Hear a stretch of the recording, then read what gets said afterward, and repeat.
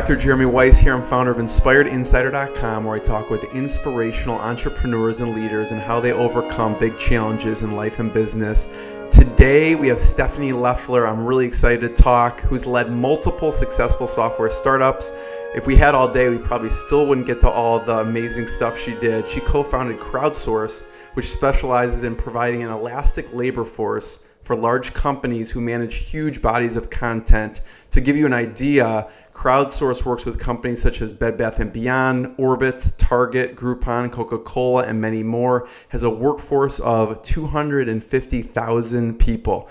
Prior to Crowdsource, Stephanie co-founded Monster Commerce with Ryan Noble, and it's an e-commerce platform that grew to over 8,000 small businesses with annual sales exceeding $20 million and was supported by a staff of 200 people. And Stephanie was awarded Ernst & Young Entrepreneur of the Year finalist recognition for the outstanding success of Crowdsource. And not to mention this, she also co-founded in 2008 Juggle, which grew to a network of websites serving 70 million unique visitors. Stephanie, thanks for joining me. Sure, happy to be here. I'm really excited to hear the big lessons learned, big mistakes, what worked, what didn't work in your journey. And I always like to include a fun fact before we start. And a fun fact, I always send people a bucket list. And you put what I expect, Marissa May, people you want to meet, Marissa Mayer, Meg Whitman, and the third one was Ryan Seacrest. And yeah. that surprised me. Why is Ryan Seacrest? Well, I would say, I'm a huge American Idol fan, okay.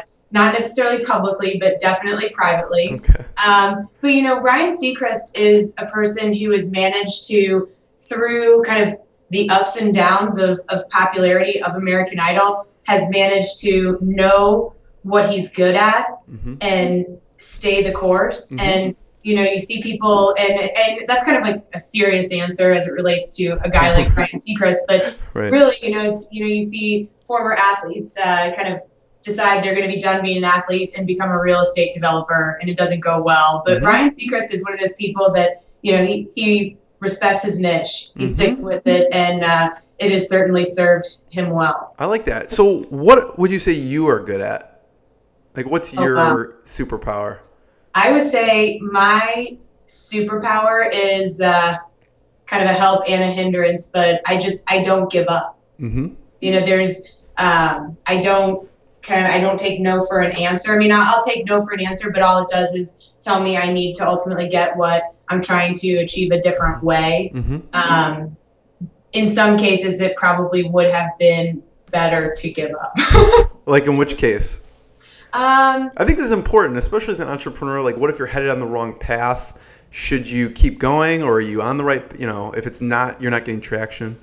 Yeah, honestly, I think that, so I can think of several business scenarios where, not necessarily with a company as a whole, but a particular product within the company, being passionate about it and committed to it can sometimes cause you to, not look at the hard facts and make a good decision based on the facts. I think that kind of ability to get passionately committed to something is also though what makes you successful. So it's a gut decision sometimes, but I can definitely think of certain products where it probably was time to pull the plug before I did. And so also it sounds like with Ryan, you've been partners in several companies. So how do you guys, I guess, match up as far as, complement each other, and what things have you to work through? Because obviously it's not always hunky-dory.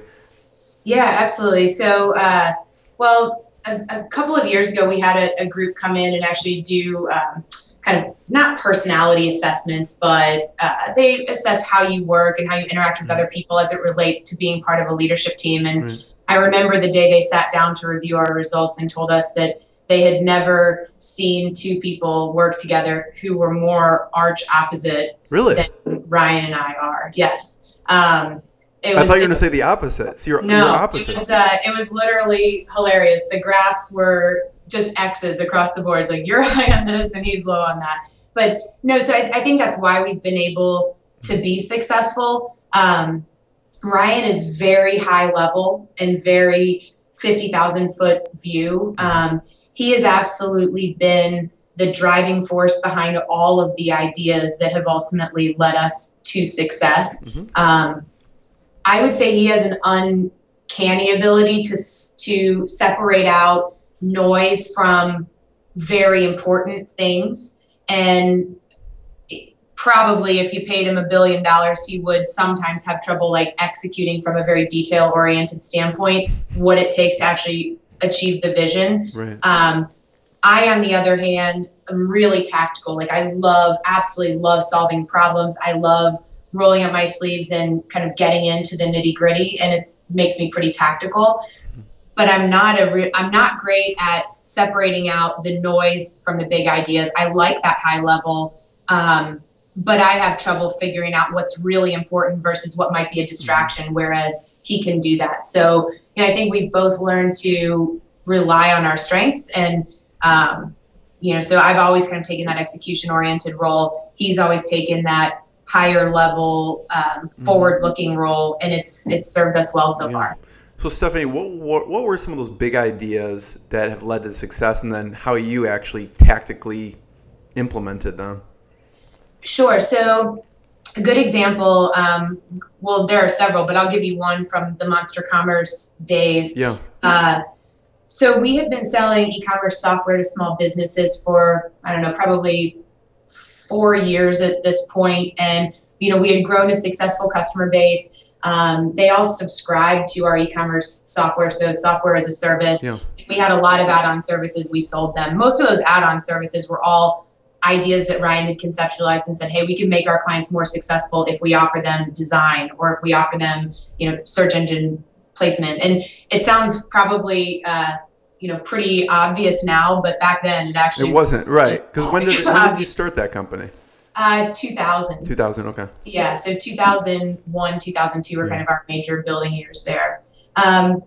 But, we got to the point that we were growing pretty steadily, but we also saw a lot of churn. And that makes sense. In the small business space, half of small businesses fail. And so we were always trying to think of what could we do to make our clients more successful. Right. We saw a huge drop off in churn if we could get them to get 1 sale a month versus 0 sales a month. It was a really massive difference. And so Ryan was out, always thinking about this, and he came up with the idea to start a shopping comparison engine. We knew about how to build websites, how to promote products. Our customers really didn't in a lot of cases. Right. And so we said, let's build a shopping comparison engine. We have all their product information sitting here in our platform, and we can bring it in and we will promote the site. We'll optimize it for search engines, and we'll, kind of help them get sales that way. And so we launched the site, and in the process of launching the site, he got a search deal done with Google for their enterprise search appliance. That was how you could actually search for products on our shopping comparison engine. And they said, hey, we've got this new thing called AdSense. Do you want to try it? And so we said, sure, we'll try it. And that was Google's very beta program for syndicating ads, which, I don't know, how kind of ad savvy your audience is, but that's the way Google makes probably more than half of their revenue when it comes to advertising, selling placement on other people's sites. So we launched it, and the first day, the site, I think, maybe made $200 from this advertising product. We never expected to have it be a revenue generation engine directly. Right. And we were like, wow, that's great. And then the second day it made 500, and the third day it made 3,000. And that trend on a daily basis continued until a year later. That site ended up being the majority of our revenue. It was more than 50% of our revenue. Really? Holy cow. Yeah. And, when you think about it, very few people and very few man hours were required to operate that site. Right. It also drove literally billions of dollars in sales to our merchants over time. And it succeeded in its goal of reducing churn. But in that case, Ryan conceptualized it, got it started. But after the first month of saying, yep, it works, he was kind of on to the next thing. And I took the reins and helped build the team that actually created, a kind of a detailed management platform that helped us figure out what traffic was helping our customers and what traffic wasn't, and, how to sort of manage it at scale. And so that's just an example of, how we've kind of always worked. Love that. Yeah. So do you remember the best day you had with Google AdSense? From a dollar standpoint? Yes. I do. It was a lot. Undisclosed it was amount. it was more than $100,000 in revenue. Wow, unbelievable. So what did you find when you were looking at the different traffic sources that was working on a tactical level or not working? Yeah, so back then, the kind of the secondary market was emerging. So you could go buy traffic from Google, or you could buy traffic from Yahoo at the time. Mm-hmm. There were a lot of other places that were just kind of, I guess, getting started where you could buy traffic. And the reality was you could not just buy traffic, but you could get traffic. A lot of those sources were really good and a lot of them were really bad.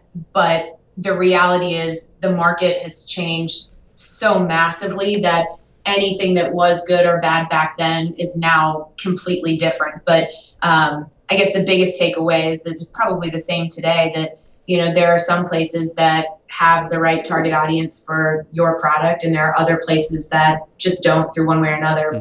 But the internet's one of those crazy places that, advice is only good for probably 6 months. Right. Things are changing all the time. So with Monster Commerce, what was I wanted to find out what a big lesson was that you learned from Monster Commerce before moving on, because Juggle was the next, right? Mm-hmm. Was Juggle the next business? Yeah, a big lesson and a turning point where you had a big breakthrough with Monster Commerce. So I would say, it's hard to kind of break it down into one, but ultimately, I would say the biggest lesson was that kind of towards the end of our run at Monster Commerce, at the time we didn't know it was towards the end of our run, but we had opportunities from several companies who were looking at us and thinking about acquiring us. And as we thought about those opportunities, I think normally you think about money and it's all of that, what the value is somebody's going to offer. But what I learned in that process is that, you have a team of people, they've all looked to you, been there with you through thick and thin. And when you complete that acquisition, you want to make sure that you're setting that team of people up for something that's going to be good for them for years to come, so that when you think about it as a whole, you feel really good about not just what you built in the beginning, but kind of like what you ultimately created. And, we ended up deciding between 3 different companies that were thinking about acquiring us, one of which was pretty open about the fact that they would probably, get rid of most of our team. Disband everyone. Yeah, move a few of us out to California and, be great. Another one who was, a little bit of that, not quite as extreme. And then the third, who we ultimately chose, said, hey, listen, we see a whole lot of value in St. Louis. We want to build out a team there and grow by 3 times the team that you've started. These people can be leaders in the new organization. And so we decided to do that, take option 3, which, I was really happy that we did that. And when I look at how things ultimately pay you back, I look at, call it that original Monster Commerce pledge class, if you will, and what they have gone on to do. And it is amazing, the reach of those 200 plus people across the internet and the number of companies that they're a part of, and kind of the position of influence that they've grown to over time. But I'm really thankful that we ended up with an environment that cultivated that type of leadership and entrepreneurial spirit that's gone out into the market. Because it's funny, some of those things are now already starting to pay us back, where old team members of mine are, whether it's customers of Crowdsource or sending business here or referring new team members. I feel like if I would have gone a different route, in the long term, it would not have paid the way that it has. Yeah, it kind of went full circle with exactly. those people. So obviously it was a huge success. What was the hardest part about running Monster Commerce? The hardest part was, it's funny, it doesn't, looking back on it, it all felt somewhat hard, but it was fun because, you don't know what you don't know. So every day is just about figuring it out. And if anything, it was some of the decision to sell the company or not. I'd say of every single thing, that if I had to break it down to one hardest thing, it's trying to decide whether the time is right. Yeah. So You know, you what were never some of wanna the leave pit? opportunity on the What's table. that? I said you never want to leave opportunity on the table, so Yeah. it makes it difficult. But in your first venture, you know, I had a few $100s in my checking account the whole time I ran Monster Commerce. So it's you know, you get to a point where it's a big decision of whether you're gonna, you know, Right. take some chips off the table or not. It's a huge decision. Yeah. It is. What Yeah. are some of the pitfalls people should watch out for when running, you know, a big company like that?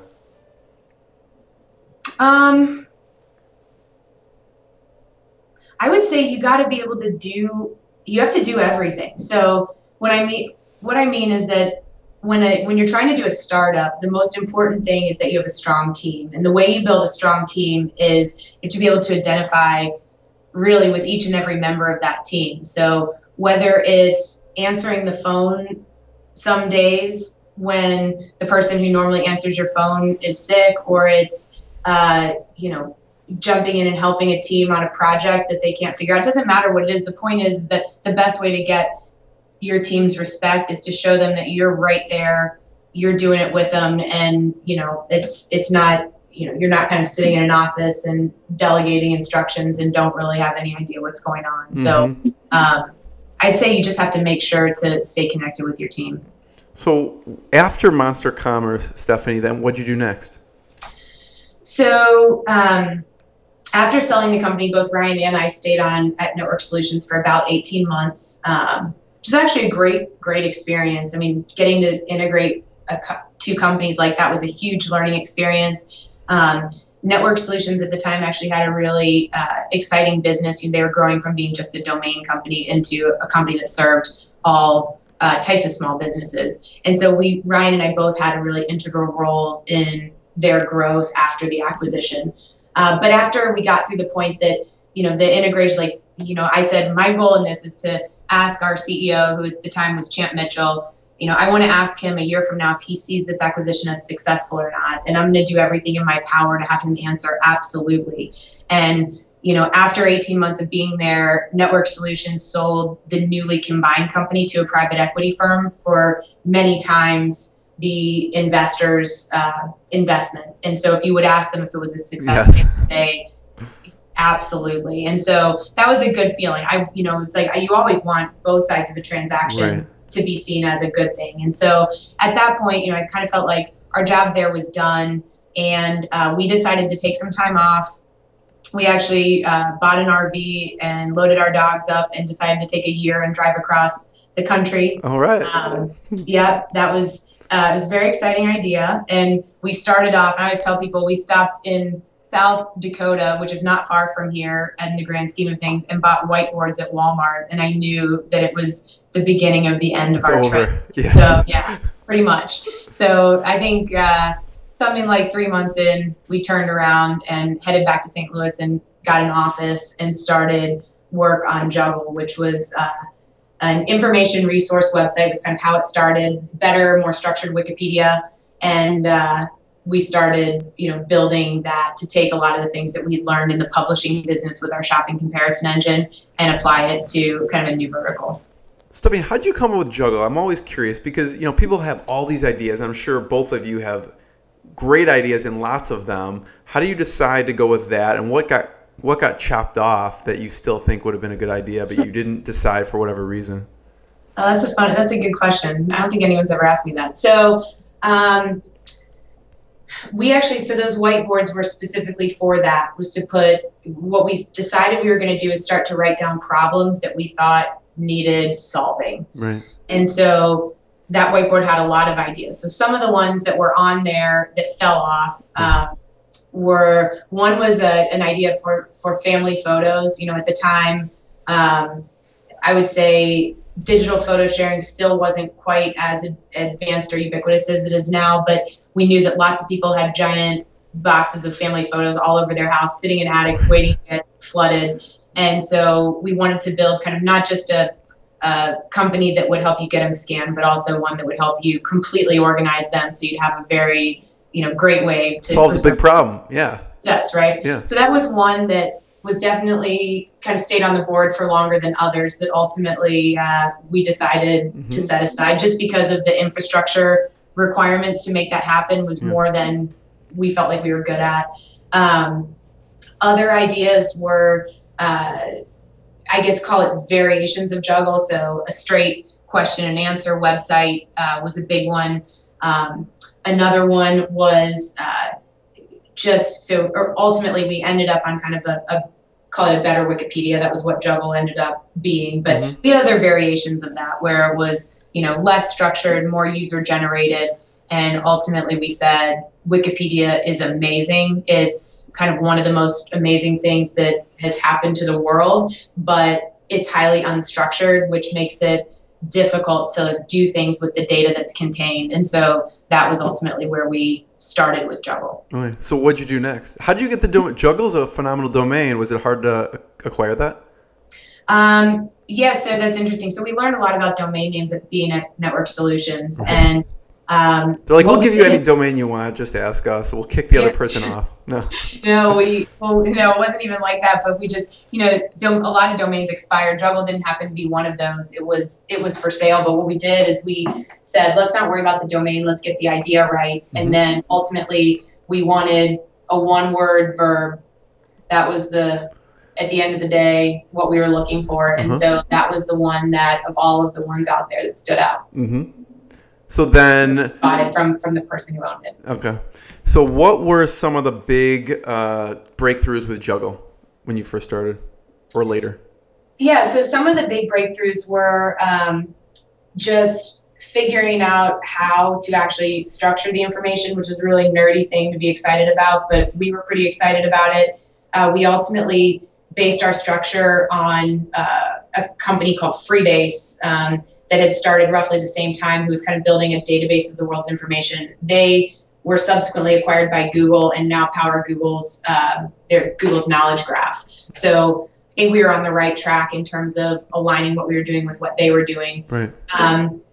But probably the most valuable breakthrough of that whole process was saying, great, we now can understand what we do know, but we need a way to fill in the gaps of information. So if we know that, Michael Jordan was a basketball player, and basketball players should have certain facts in this set of data, what was their number, what teams did they play for, what coaches did they play under, those sorts of things, we could tell what we were missing. And so we started to leverage a group of workers who were not in our building. We didn't want to build a huge team of researchers to get this information. We were trying to come up with creative ways to use people on the internet to get it. And in that process, we found Amazon Mechanical Turk, which was kind of the very first light bulb moment related to what ultimately became Crowdsource. But we said, hey, this would be interesting. I wonder if we could launch tasks to these guys and have them help us fill in these facts.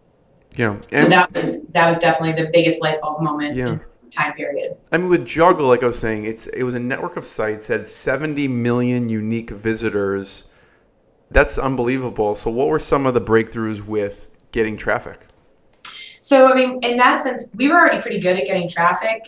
We knew a lot about search engine optimization.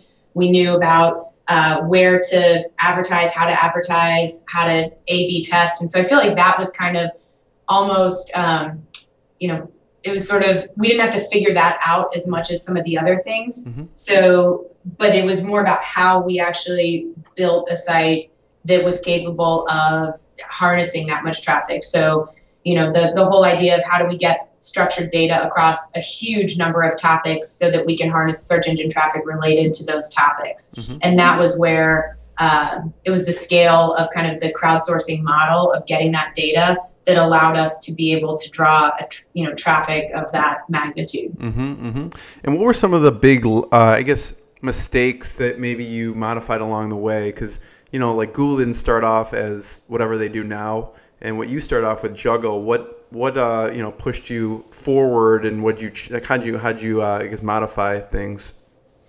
So I think, honestly, the biggest mistake was that I feel like we were not thoroughly passionate about all aspects of that business. I mean, I think we were passionate about the data and about how to make it happen and kind of the challenge of could we make this happen?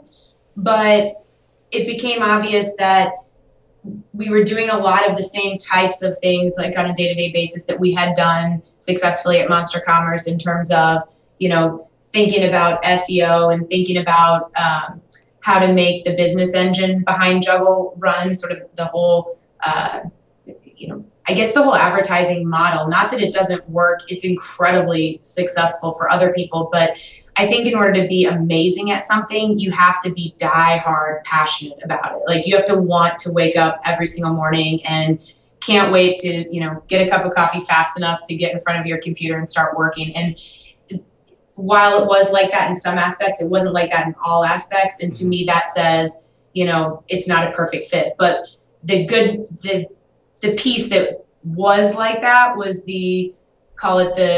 what ultimately became Crowdsource, which was the piece of the business that was about, whoa, this is a completely new way to get work done in the world. Yeah. It's faster, it's better quality, and it's less expensive. That was something that was super hard to ignore. And so without really even making a conscious decision, just a lot of the time and effort and energy that was going into Juggle was going into that part of what we were doing. Mm-hmm. Yeah, and for anyone who hasn't watched, I highly recommend your TEDx talk, which kind of goes into more detail about that. Sure. And so how did you transition then to Crowdsource? So we found Mechanical Turk, as I mentioned. And Mechanical Turk is something that Amazon created basically to leverage their customers to get work done for them. So they said, hey, we have all these customers. We need things done like having people look at customer reviews and figuring out if they're okay to put on the site or not, or defining product attributes, like what are the sizes and colors and all those sorts of things. And so they started paying their customers tiny amounts of money to do these tasks for them. And it grew into something called Amazon Mechanical Turk. They let other companies use it. And so we started putting tasks out and continued to start innovating. Mechanical Turk is so, I feel it's complicated to use. Absolutely, it is. So it's difficult to get work in and get the results that you want out. Yeah. It's difficult to write appropriate instructions and know who's good and who's bad. There's all sorts of things about it that are difficult. But I remember the first day I tried it, I loaded 50,000 questions into Mechanical Turk. Wow. And in less than an hour, I had 50,000 answers. Amazing. And so that's the moment where you think, okay, this would have taken me 3 months minimum to get done in the old way. Right. So there's something there. So we started building software on top of Mechanical Turk to solve all of the difficulties with it. So they had an API, so we integrated with it, profiling workers, who's good, who's bad, who knows how to do what, building quality control systems, sending the same thing to 3 workers so that you could compare their answers. Right. Doing, throwing out tasks that we already knew the answer to see if we get the answer that we thought it should be back to assess somebody. More than you can imagine. Ultimately, this software continued triple checking everything. Yeah. And in the, after doing this for about a year, Amazon called us and said, hey, how are you sending so much work through Mechanical Turk? And we said, well, we built this platform on top of it. And they said, well, will you mind coming out here and showing it to us? We'd love to see it. So we did that. And they said, if you think about doing this more seriously for customers, we have a lot of customers that, we'd love to send your way. And so it got us thinking, and ultimately we spun off what at the time was called Scalable Workforce. And ultimately we changed the name to Crowdsource. But that 2011 we did that, and Crowdsource became a separate company. And in not a very long period of time, we figured out that that's where the real opportunity was. And some of the properties through Juggle and that family of websites still run, but we just don't spend time and effort really focusing on those, and all of our best people work on Crowdsource full time. So Stephanie, were you worried at all? Amazon calls you out. They're obviously a huge company. Was there any worry like we could just create this and take what they've done and make it easier for people from Mechanical Turk? Yeah, so definitely. In the early days, there was a lot of worry about that. So we were more, close to the chest with what we were doing and, being really open with them. But as that relationship evolved, we realized that, Mechanical Turk is part of Amazon Web Services, and Web Services is all about being a platform and letting people build cool, innovative things on top of the platform. And we realized strategically that's how Amazon thought about Mechanical Turk. And so we felt like the risk of competing with them went way down. And as we've evolved, we serve big enterprise companies with big needs, and most of the kind of users directly of Mechanical Turk are smaller companies. And so I think we really do serve two different places in the market. Yeah. I ask because a lot of people, when they have an idea or they're doing something, they do hold it close to their chest. And I feel like sometimes if you just tell people, good things happen, I guess. Definitely. So, we made some calculated risk there. We demoed our platform to them because we knew it was good. And we knew there was a risk going in and demoing it. But we felt like as Amazon and this tiny startup, worst case scenario, they took it and copied it, in which case they would still be a big company and we would always be more nimble. Right. Best case is that they saw something there that says, hey, we want to refer a lot of business to these guys. Right. And that's ultimately, what did happen. But I feel like as a startup, you have to be scrappy, and hiding your ideas from people who can help you refine them and make them better is a dangerous game. Yeah. So how did you get some of the big customers? Like at the beginning of the interview, I mentioned Bed Bath & Beyond, Orbit, Target. Sure. Tell us a good story how you got one of those. Oh man, it's so some of the initial referrals came from Amazon, but at the end of the day, our first few big customers had an enormous problem and no other way to solve it. And so whether they wanted to use a small company like us or not, they really didn't have what was the problem? Much of a choice. So say a company like let's take Bed Bath & Beyond. They're going through an e-commerce re-platforming, and they have a very compressed window of time to take all of their product descriptions and change them from one format to another. Crazy amount of data. Yeah. Yeah, crazy amount of data. If you hired temps, you'd hire 350 or 400 of them, and it would still take them 24 hours a day. They'd have to work 24 hours. Yeah. That's right. Yep. So, that's just an example. And then, once we did it successfully for a couple of companies, you can say, I guess the rest is history, is that, we became subject matter experts in a lot of the things that big retailers and big publishers need. So Bed Bath & Beyond had no other choice, but how did you know that they had that issue enough to call them, or how'd you get in touch with them? So it was all just through a network. So the way it happened, I clearly had been talking to people who I know about what we're doing. Amazon also, saw us as a partner and was referring business to us. And in that particular case, there's a company called Power Reviews that you're probably familiar with, but Amazon had put us together with Power Reviews to talk to them about some things. And then the CEO of Power Reviews at the time knew the folks at Bed Bath & Beyond and made a referral, heard that they were having this problem and said, hey, you should talk to these guys. And that's how a lot of our first, say, 10 clients came to us, is just word of mouth. Yeah. So, Stephanie, what was another big milestone so far with Crowdsource? So raising money, we actually decided to raise a round of venture capital. I'd say that was a big milestone. At Monster Commerce, we grew it organically from day one. And so that was a change, but certainly allowed us to be more aggressive and grow much more quickly than we could have alone. Yeah. I saw one source cited at $12.5 million. I don't know if you can verify that or not, but so what do you do when you get that influx? What do you do next? So for us, and let me ask you a question. Actually, that's not easy to do. We say that, but raising money is not like an easy task. What was that process like? Yeah, that was interesting because as much as I had experienced in Monster Commerce, I had never raised money before. We actually had a phone call from a well-known Silicon Valley venture firm, and they called us, and I ended up talking to them and told them, hey, I'm really not interested in raising money. Ryan and I are funding this ourselves, and we're comfortable with that. That's the way we've always done it. And they said, well, why don't you come out here and talk with us and just at least understand what this is all about?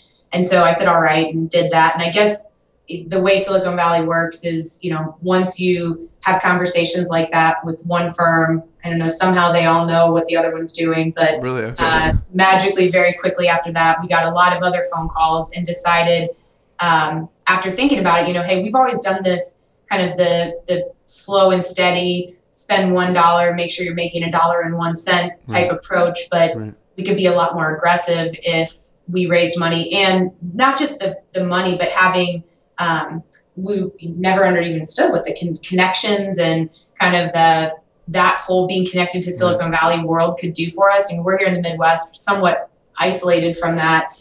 And ultimately we decided to go ahead. We had a lot of firms who were really excited, and kind of the strategic insight that we got even in that process alone was valuable. And so we decided to ultimately, we selected one, and it was kind of all of the firms we met with, it was the one that we liked, in that sort of first round of meetings first, that we ultimately chose. And I'm happy we did that today. Highland Capital, they've been great.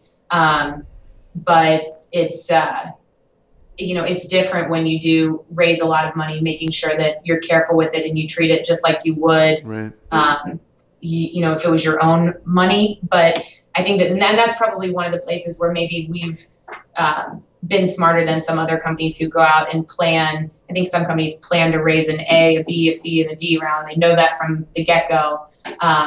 But we kind of went into it and said, hey, let's raise money. Let's be more aggressive, but not kind of forget the bootstrapping roots, where we came from and how we made this work one time before. Right. And it's probably ingrained in you too. So what do you do next? Like when you get this big influx of money, what do you do? Well, I think the first thing is that, clearly we had initiatives that we wanted to take on. Primarily for us, we ramped up our resources around development, engineering, so that we could kind of move our product ahead faster than we would have been able to otherwise. And that's really where we spent the majority of, changed our budget, if you will, from what it was beforehand. And we also just got a little bit more aggressive with our sales team. But otherwise, I would say, we continued running things much in the same way that we otherwise would have. So, Stephanie, since it's Inspired Insider, I want to ask you two questions. One, what's the most painful moment been in business for you, and then how you push through it? I would say one of the most painful moments was, it once again kind of bittersweet, but when we made the decision to take resources from the properties that had originally been Juggle and move them into Crowdsource. Moving them into Crowdsource was great. That was exciting. It was really smart people, and it was kind of like a dream come true. You get all of this influx of amazing talent that you're already familiar with into Crowdsource. But there's definitely something that happens when you have to shelf, kind of back burner, I guess is the right way to put it, an idea that you invested a lot of time, money, and effort into.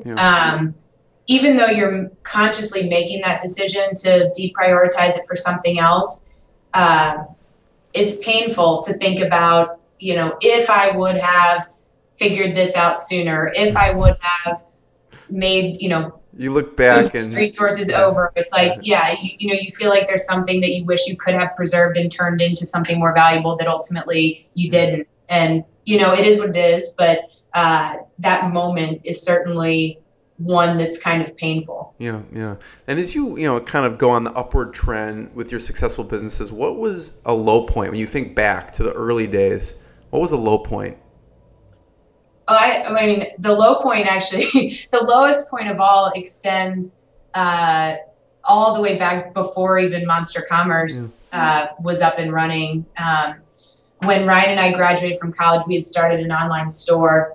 That was kind of the very first thing we did in business. And we got a loan from a bank and bought a bunch of inventory. We were selling sun protective clothing, which now is super popular everywhere you go. Back then, nobody sold it. And so, which is why we thought it was an opportunity to sell it. Ahead of the times. Yeah. But, the summer had kind of come and gone, and winter was starting, and we hadn't really, the online store hadn't started getting orders, and we had a lot of pressure. We had a loan. We had a lot of inventory sitting on shelves that wasn't going anywhere. I remember waiting to see when Google was going to come to like index our store and start showing up in searches. No real clue how to make that happen. And, I remember there's an afternoon where we sat down and said, like, has this been a catastrophic mistake, to sort of not take the jobs that we were given upon graduating from college in the traditional world and trying to do this. And, it was about a 24-hour period where I thought maybe I should just move back to Virginia and see if I can go beg for the job that I turned down to come do this. And ultimately we decided, well, people need websites right now. And we had to build this website for this online store. So maybe we can keep things going a little bit longer by building websites for some people, which I think was actually a course taken by lots of people at that time, and managed to build, maybe websites for 5 or 10 companies. And in that process realized through our own experience building an online store and through some of these other people's how desperate the need was for an easy to use do-it-yourself e-commerce platform. And, fortunately, it didn't take long for us to, well, I should say it didn't take long for Ryan to see that vision. And ultimately we were able to turn, that into something that turned out to be great. But yeah, that was definitely the low point of, when you don't know what to do next, that's really the hardest thing. And so I think when you're at that point, the most important thing is just to make a decision, make a decision of one thing that you're going to do next. People always say put one foot in front of the other, but you have to keep doing something, because that's ultimately, you just have to trust in the fact that if you just keep doing something, it's going to lead you where you need to go. But, when it's not working, you also have to realize that you're supposed to be looking at that point for keep doing one thing, but be looking for what that opportunity is that's going to take you to the next level. Yeah, that is painful. What's been the proudest moment? So the proudest moment, and the one that I'm I think will forever be trying to replicate, was, at Monster Commerce, we had a big team of people. Ultimately, when we sold the company, we had 80 people, and there was a group of people of that 80 who, took pay cuts and, were there from the very beginning and really helped us turn it into something amazing. Yeah. And, we didn't have stock options or anything like that with people at Monster Commerce, but there were a few people who had truly laid it on the line with us. And, Ryan and I were able to call them into our office and tell them, that we'd made the decision to sell the company. And not only that, but, that they were going to, get something out of it in a very meaningful something. And so it was, I realized in that whole process that I was so glad that we did that, because that was actually the most satisfying part of all of it. I mean, clearly it's nice to work that hard and have something turn out really well. But when I think about, what actually makes me the happiest, what I want to do again, selling another company or having another exit event for me would be great, but it actually doesn't, it's hard to explain, but it doesn't make me that excited. But there are a lot of people who are sitting in this building outside of these walls right now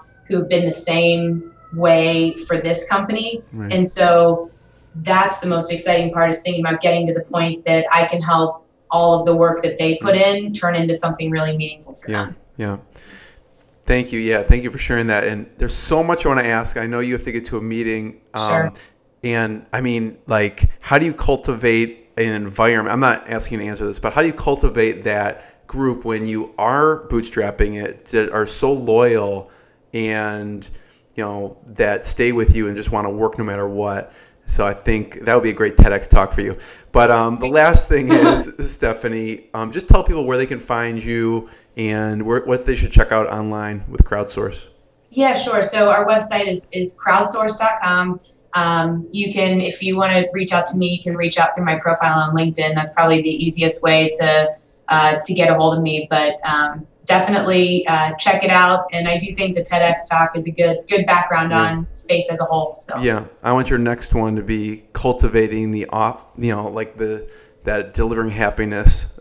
Yeah. But That's a good idea. Yeah. Thank you, Stephanie. I really appreciate it. If you're ever in Chicago, let me know. Sure. Will do. Thank you. Thanks.